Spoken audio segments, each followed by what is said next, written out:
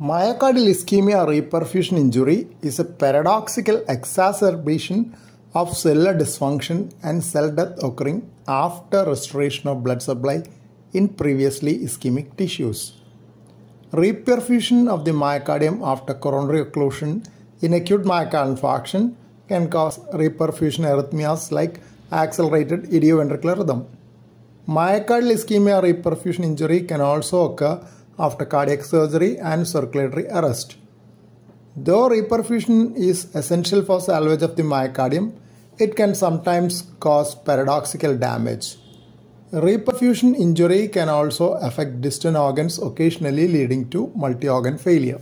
Animal studies suggest that myocardial ischemia-reperfusion injury can account for up to half of the final infarct size.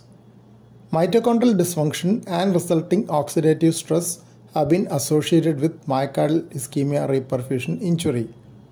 Ischemic preconditioning and postconditioning are two approaches which have been tried for prevention of myocardial ischemia-reperfusion injury.